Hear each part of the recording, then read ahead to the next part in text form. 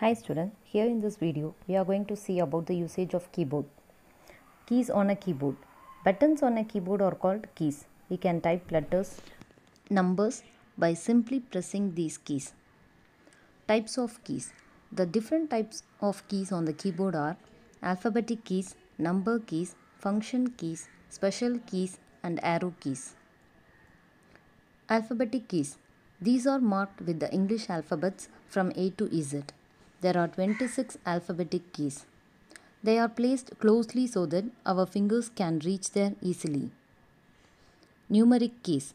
The keys marked with numbers from 0 to 9 are called number keys.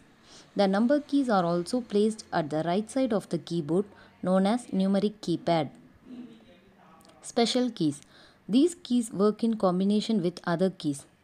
Some of the special keys present on the keyboard are Alt, Backspace, Caps Lock, Spacebar, Delete, Enter, Escape, Shift, Control, Tab.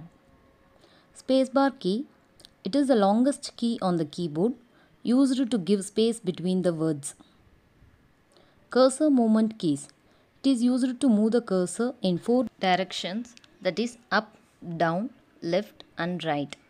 Caps Lock key.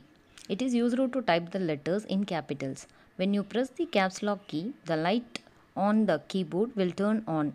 If you press it again, the light will turn off. Backspace key. It is used to delete the character to the left of the cursor. Delete key. It is used to erase anything typed from the right side of the cursor. Shift key. It is used to type the letters in capital or small case without using caps lock key. Also used to type symbols printed on the top of the number keys. Enter key.